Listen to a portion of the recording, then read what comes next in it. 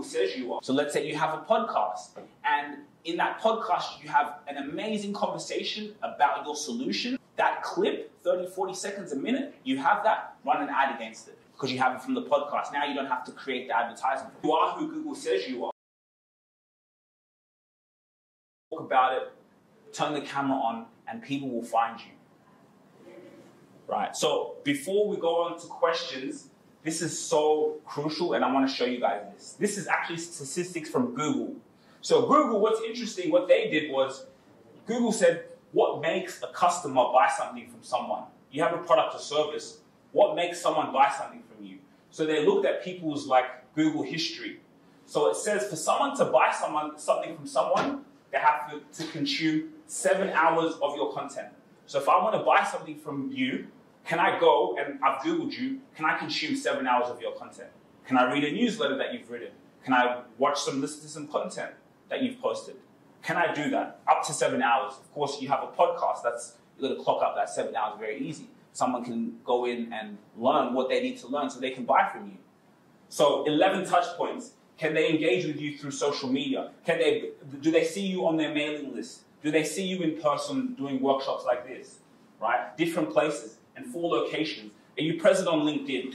A lot of people here, if you have a business, maybe it's business to business, and LinkedIn is huge. So now if you have a podcast, you have content, you can get content from your podcast, pop it on LinkedIn. I do it, I post about 25 times a day on LinkedIn. So are you present on these different locations? You want to become the person that gets the deal before you've even offered your solution. People don't care so much about the product or service, they care about you. So can they go in and consume your content? Can they listen to what you have to say before they've ever met you? And that's why it's so powerful. The reason I'm standing here in this room presenting in front of you guys is because I can check all these books. If someone wants to do business with me, I'm sleeping. They can go in and watch 7 hours of my content. And what's great about this is long term. I spoke with a kid from Airbnb and I was just talking to him. And then I was talking to him about podcasting, and he said to me, I said, have you ever bought from someone that you've watched a podcast from? And then he said, there was one person, I kept seeing his thumbnails on my YouTube channel. I never clicked on his videos, scrolled, but then I'd see his clips on Instagram and different platforms. We are putting on an event and a workshop of a lifetime. I am hosting a workshop on personal branding, how to change your life through your personal brand. So we are excited. I cannot wait to get things going and show you how you can document your life and change it through the art of your personal brand. I'm gonna see you guys soon. For about 6 months, he never even touched his content. But because he kept seeing him in different touch points, he watched the podcast, I think 2 hours of the podcast, he bought from that person. Because he kept seeing that person everywhere. And now we can all do that. There's no excuses now, right? So this is a very important rule, 7-11-4, it's really massive. So, questions? Yeah, I was just looking at this from point of view of, product market fit, PMF, that's really important. It's like, that's all, startups is all an experiment. You don't know whether your product or a solution is what the market wants. And at the end of the day, it's all about the market. Who's your target market? Are they going to buy from you? Are you so different that they want you? So, you said a lot about creating content, that's great. Product market fit, how do we make that the gold combination? So can you give an example? So I guess for example, Airbnb. Mm-hmm. It was a change maker because Airbnb was able to link homes that could be vacant for periods of time with customers who wanted to find a place to stay. They built a platform, product market fit. It worked really well. There are a lot of competitors that do that. Probably not as well as Airbnb because they're the market leader. So just to tie in what you talked about, content. People need to consume 7 hours of your content before they're going to buy from you. So what is the product market fit here? That's a great point, especially with Airbnb, right? They did well. Middleman, they came in and did amazingly well. I think with Airbnb, I also look at the founders. Now, there's one of them, I'm not sure his name, but I watched him on a podcast. And I'll just speak from a personal, experience, right? I may not even answer this question correctly, but I listened to a podcast of Airbnb and how they started the company, the vision, how people told them no, how people told them you're crazy to do Airbnb. What makes you think you can, do something like that? And so that story, that vision, of course, Airbnb have already blown, but maybe is that what will separate them from the rest? The visions and the founders, and being able to watch and consume that content. So I'm not too sure if I answered the question correctly. I do believe, like, when you start as an entrepreneur and you have a passion, it's very good to just put yourself out there because you're gonna know what is your potential solution to the market. And then I think along the way journey, you're going to analyze what is missing there. For example, me, I started as I have an evolution right now, and I started as a content practitioner, like sexual healing. And then I realized it was a concept completely new for the culture in Australia, even though there is so many things that are very open-minded and others are closed. But on the side, I do have a podcast which is called like Sex, Love, and Energy.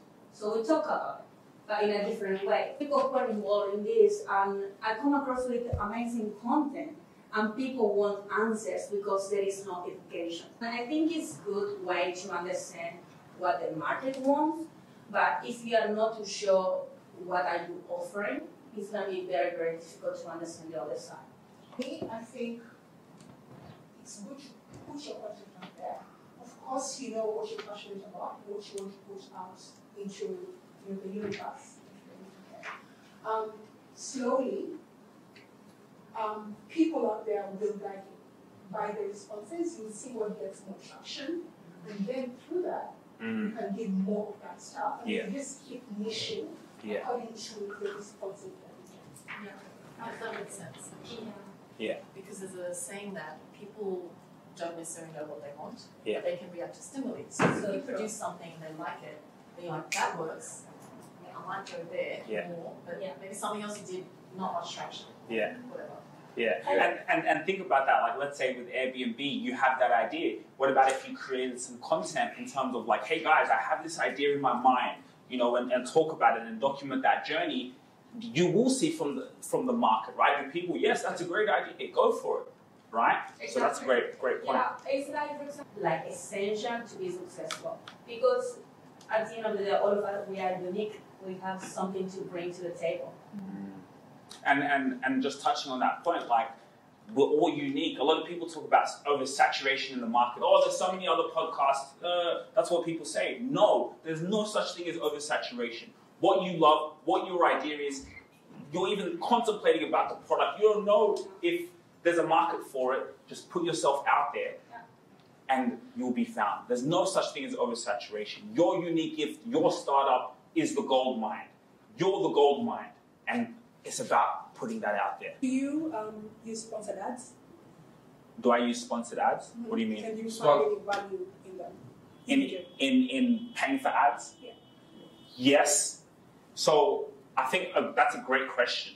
So what you could do is, before you pay for the advertisement, put it on your organic social media first. See if people like it first. Because when you sponsor it, it's just putting like fuel on the fire. So you put it out as organic content, and then once you see what does well, what performs well, what people are reacting to, then you run the advertisement against that. So yes, sponsored ads are great, but you've got to first master organic social media content, right? Because when you play around with it, you can do something. Hey, my name's Lois, guys. I have this product. Let me show you how it works. You do this, put it on your organic. See what people are saying, commenting, liking, right? And then you say, okay, that content did really well. People liked it. I have some extra money. Now let me run ads against it. So let's say you have a podcast, and in that podcast, you have an amazing conversation about your solution. That clip, 30, 40 seconds a minute, you have that, run an ad against it because you have it from the podcast. Now you don't have to create the advertisement. Now you don't have to go and pay someone. You don't have to go and pay someone, oh, help me create this ad. Yeah, you can do that at a more higher budget, but you can you're the content. You have the podcast, run an ad against that. See it do well organically. So that's very important. You are who Google says you are. Actually ask you a question. I want you to think about this question. Are you an authority figure in your space? I know you're an entrepreneur, well, you're a solopreneur, and you're determined. You're a thought leader. But the question is, are you an authority figure in your space? Because let's be honest, how are you going to separate yourself from your competitors? Where is your personal brand? And you know what? We have actually something very special for you. Follow me. You see, we have a scorecard, right? So you can actually evaluate if you're an authority figure in your space, because at the end of the day, when you separate yourself from your competitors. That is where opportunities come to you because your brand is strong. You have brand equity. So for you to actually see how long away you are from that, or if you're close there, the link in the description, you can fill out a scorecard. And this scorecard is amazing because it lets us know and see where you are. And it's just for free for you to actually see where your business is, where you are as a solopreneur, and how you're going to get to that level of being an authority figure in your space. Because you see, here at ETS Rubasha Media, I'm going to be honest with you, we are at limited capacity. We only want to be able to tailor our clients to the ones we know we can deliver value, because value takes time and we want to be able to work with your business. But the scorecard is actually just for you to see where you are and are you an authority figure? Think about it and we'll see you. Link in the description.